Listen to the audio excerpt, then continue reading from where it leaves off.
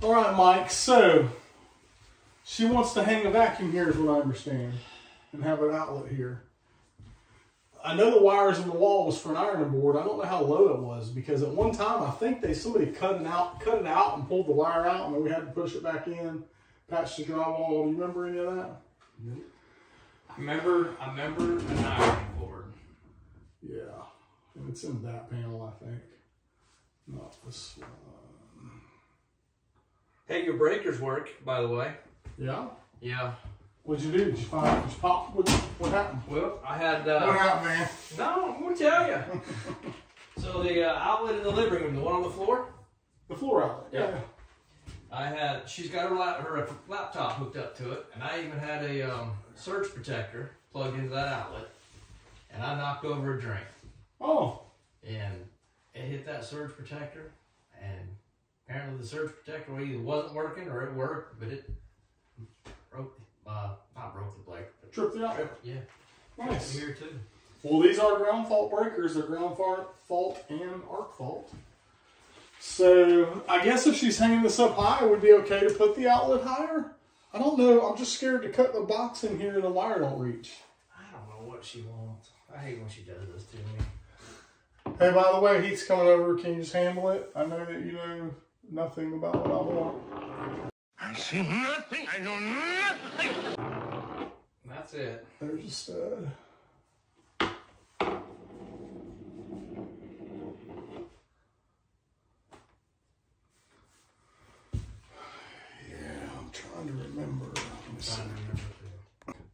Get rich off of it or make money or anything, but it's been kind of fun. How many times I have to watch a YouTube video to figure out what I'm doing? So there it is. I mean, well, you know, there's that. So we found the height. Well, we took a look. I'll put it in the video where there was the video from when we wired the house. There's a wire that comes down the wall, looks like this, probably about this high, and loops around like that. Switched on the same as that.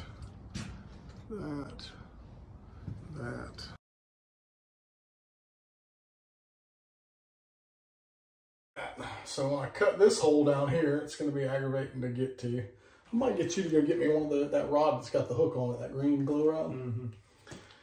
And we'll see what we can do. First, we found the stud with our magnet.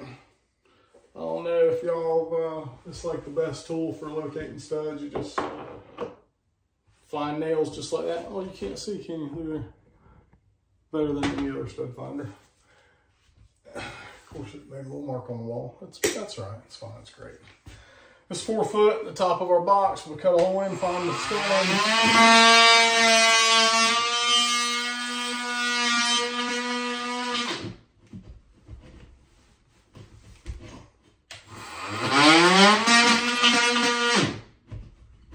That's the edge.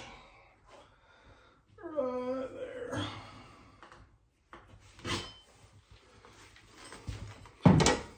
It's nice and crooked because we like starting out crooked. You know, we'll fix it later. That's how we roll.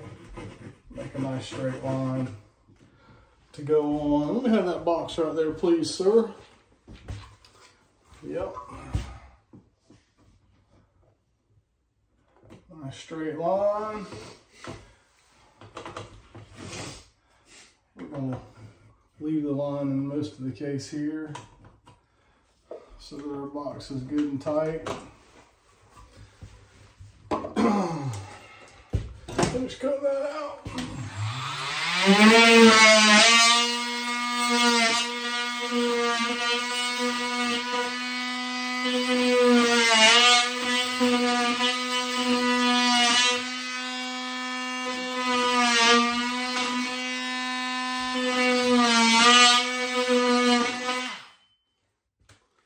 Jagger, do me a favor. Go out there and get that fish rod with the hook on it. Open up the passenger side flip up and look all the way to the front, that plastic bin. Just pick it up and move it out of the way. And there's a Milwaukee vacuum under there. Grab that for me.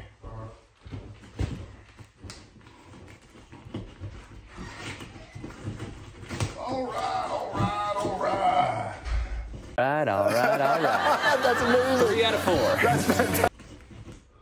There's a nail right there. If I didn't stick my hand in there aggressively, that would have been not cool.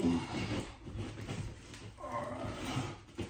Hopefully we won't have too much trouble getting this wire out of here. Oh, I know it's in there. Can't get my arm up the wall. Man, the framer missed the studs more than he hit them. Jeez. I can't believe that. I'm reaching up beside this stud and I'm just feeling nails and nails and nails and nails. Oh, we don't need that. I don't know where the side of the wire is going to be on. This insulation. It's going to be fun. It's going to be great. It'll be fun to find. Oh, I got my hand on it. Jagger's getting that thing on. He's even going to need it. I think. Let me get my strong hand in here. My strong hand. I better use my strong hand. Oh, man. Strong hand. Yeah, I got one hand that's been like really bothering me lately. Oh, yeah, look at that. Look at that, man. Will you look at that? Just look at it, will you? Would you look at that? Would you look at that? Oh, would you look at this? Yeah, well. Would you look at that? Yeah, there's a few. Just look at it, will you? Ta-da!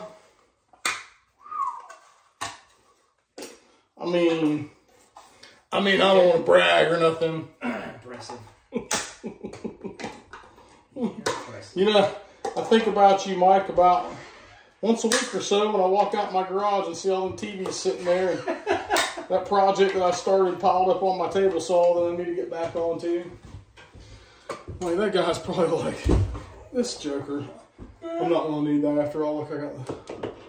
Nice. I found it. Thank you, Jagger. If I didn't have that rod, I would have never found it. Exactly. That's how it works.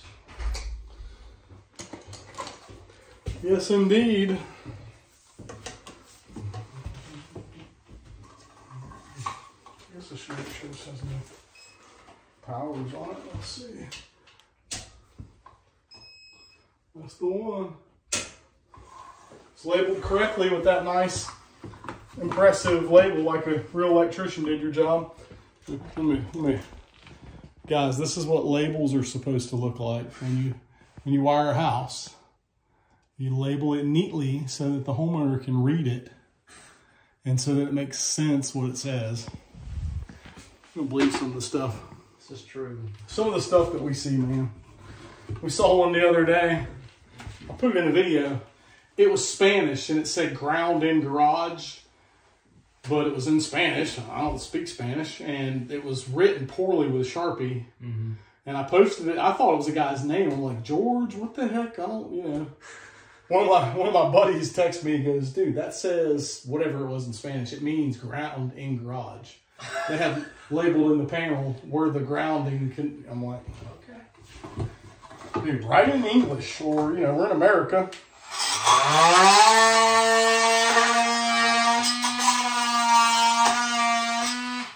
Or at least, like, make it legible in your own language.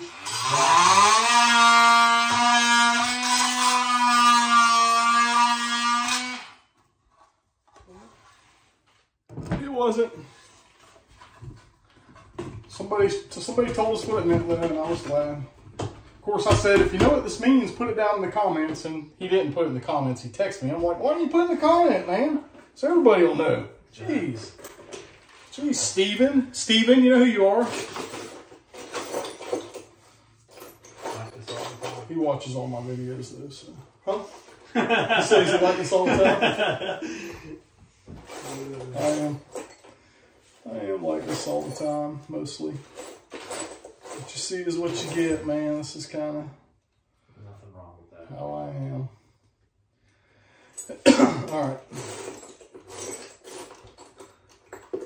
Did we use all the screws over there at Scott Owen's house? Probably. I mean, if I didn't have so much trash in this bag, this might be a little easier. I keep throwing trash in here. all day and not emptying it out. If I had a light where I could see.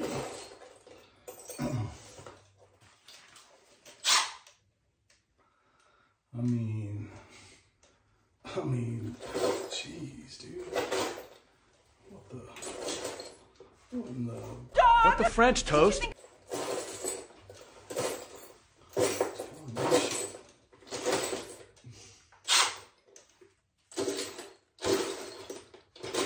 You gotta be kidding me, man. What kind of screw do you need? Just a couple drywall screws. I'll go get some of that truck.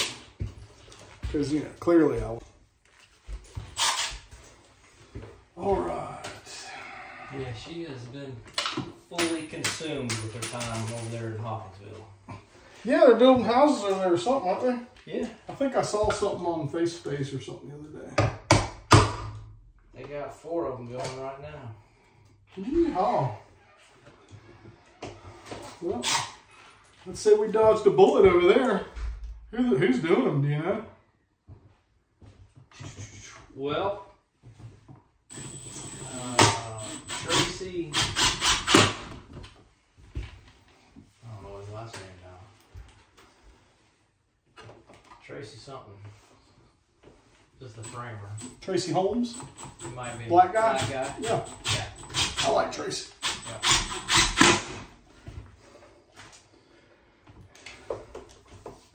Yeah, who's the guy doing their electrical work? Who's Tracy? Is Tracy using a guy? I don't know who they got doing electrical. I've never met. Yeah. Say nothing about that. Does sound like it. I'll have to edit this video for sure.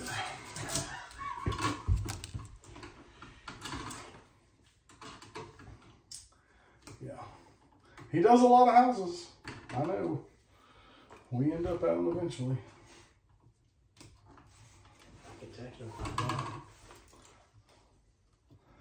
They're not big on buying breakers, but they will. They'll pull like they'll pull like all the appropriate home runs and split their circuits up right.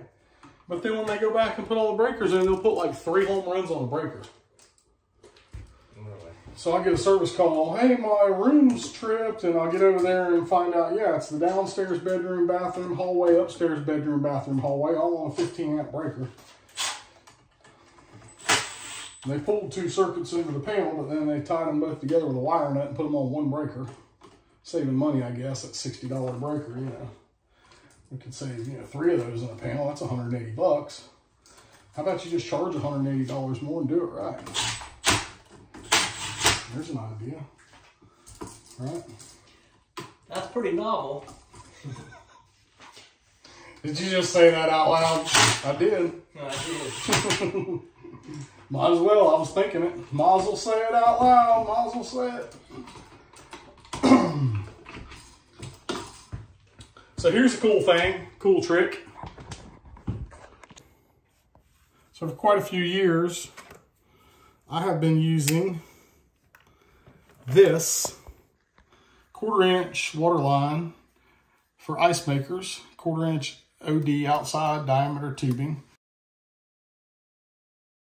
Comes on a 25-foot roll for like $4, it's super cheap. To shim our receptacles, you can see there's a space between the wall and the box. If you'll cut a piece of this a little bit long, it works perfect to slide over the screw and make your outlet tight to the screw. There's a lot of companies that commercially make stuff like this, or they have been in the last. There's these green or fluorescent yellow spacers that are rectangular shaped with a screw hole in them. And Racketeers has just started making something, I think it's like purple and finned. But I've been using this since like, I don't know, 2000, 24 years now.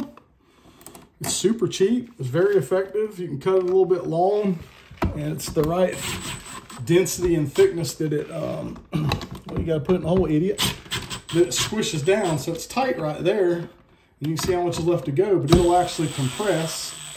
And then once you get that in there, it's completely tight to the box. There's no wiggling that around. I know a lot of y'all know you get some outlets in a house and It didn't used to be this way back in the day. I guess maybe the steel strap was a little stronger steel. Drywall was a little better. But after you plug it in 4 or 5 times, it bends these ears or pushes in the drywall a little bit and it becomes wobbly. This thing right here, you can plug in a gazillion times and it's not wobbling. Now it'll go side to side, it flexes, but there's no, it's gonna be as tight as the box is in the wall from now on. That's your free tip of the day. I've showed 195, 374 guys that trick over the last 24 years. It have worked for me. It was a requirement. If you work here, that's how you put outlets in. If you don't put them in like that, and I come behind you, I'm gonna fire you. And then I go behind these guys later when they're working for somebody else and they don't do it. Why would you not do that? It was super cheap and didn't take any more time. And it's way more better and way more effective. Let's see if this works now. Mo better. Ta-da! Let's check the ground fault function. Yep, it's working. Just like brand new.